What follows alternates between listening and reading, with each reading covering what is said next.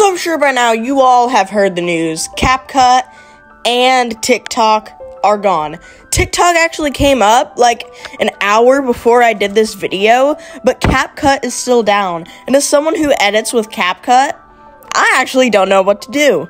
So I did some digging, and this is every way to replace or use CapCut in the USA. So if you don't want to go searching for a new editing app, this is a trick that I found that still works. Let's go ahead and open CapCut. So just to show you that it doesn't work on my phone, here, sorry, CapCut isn't available right now, blah, blah, blah, stay tuned. Refresh the app, go up in here, turn on airplane mode, open CapCut, real quick get into a project, then turn off airplane mode, and if you exit out, and I'll show you the file for Lego Squid Game Episode 2, just to show that it's actually my CapCut. But yeah, this actually does work right now. But if you don't want to do all the technical mumbo-jumbo with airplane mode before opening your editing app, I found a pretty decent replacement app. This app is called VN, and just to compare real quick, I'll show you the CapCut UI. Go back to the home page, right here, that's the CapCut UI. Now, VN is actually really similar. Look at this.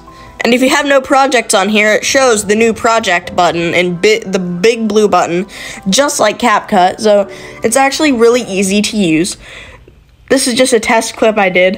The only problem with this is there's not much music, and there isn't really many sound effects. There's vehicles, phones, machines, funny, cartoon, like kind of just basic sound effects and music, pop music, that kind of stuff. But an easy way to fix that is sound effects, my sounds, extract from video. Go ahead and extract it from the clip you just watched a minute ago. Go searching for a new editing app. And there you go.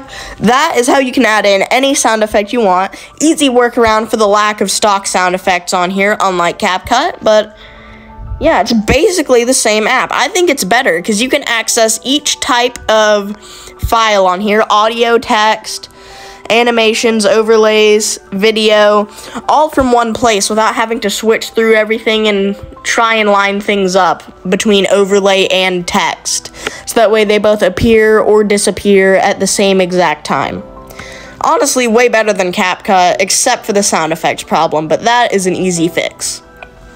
Now, I asked some of you guys, and they all recommended apps like InShot, Filmora, Power Director, and Alight Motion, but I'm going to use airplane mode because I've been using CapCut on my channel for 3 years. This video is actually edited using CapCut and the airplane mode workaround, but I personally just think it's whatever you want to do, you know? Let me know what you think and what you're going to use in the comments down below, but I'll see you guys in the next one.